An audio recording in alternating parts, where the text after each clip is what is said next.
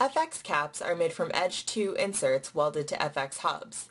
This gives you the ability to use Edge 1 and 2 foils in an FX. Once you have consumed your existing foils, you can enjoy the savings, versatility, and reduced waste associated with Edge FX refills. To install your FX caps, begin by placing your Edge cartridge and an empty FX caddy side by side. Then, arrange the FX caps in the empty caddy so the caps with flanges are at the supply or rear side of the caddy, and the caps without flanges are at the take-up or front side of the caddy. Be sure to place the caps with teeth on the right side of the caddy.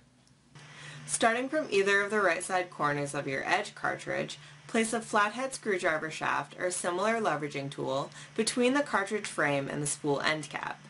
Apply force in an outward motion until the cartridge frame cracks open, and then repeat this process on the remaining right corner. Now detach the newly disconnected portion of the cartridge and remove the Edge foil spools by sliding the foil spools out sideways until they are clear of the cartridge body.